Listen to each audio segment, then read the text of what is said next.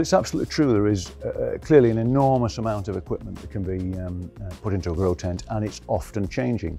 HPS lighting to LED lighting might be a classic one.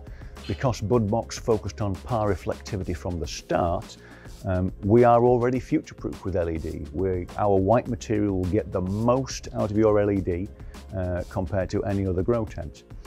But some of the other features that we have taken into account is, for example, the clear floor area.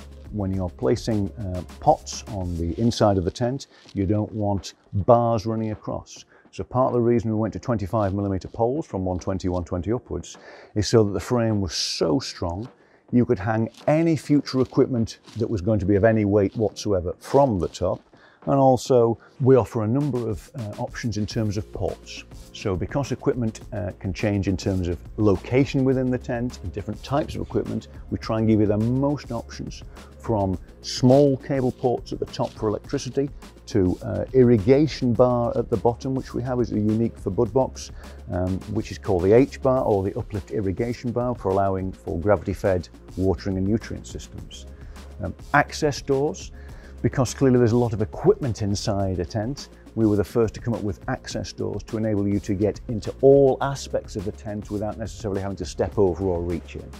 In terms of changes to equipment that comes on the scene, clearly Budbox V1 was 18 years ago when it was first hit the market. Because of the principles that Budbox undertook at the time for the construction of its tents was around power reflectivity, we have already, as we found, future-proofed ourselves because of the time we spent originally on the design.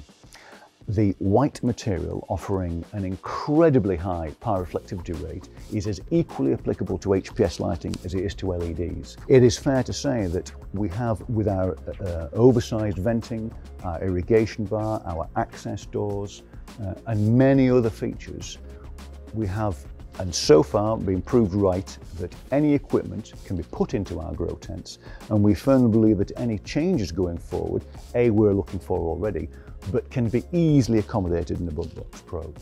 We believe they are future-proof. One of the most significant features for the development of a Budbox Pro was the white material itself. The flat white material, which is unique to Budbox and in no other grow tent. All of the white grow tents are shiny, which is not as power reflective, but that flat white material took 3 years to develop.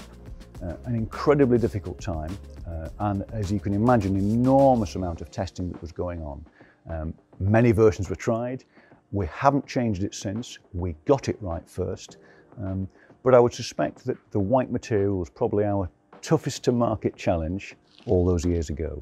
Since then, we've managed to overcome every new aspect, and because of the skill of our team and our factory, we're able to implement new changes in a well prototyped and tested way.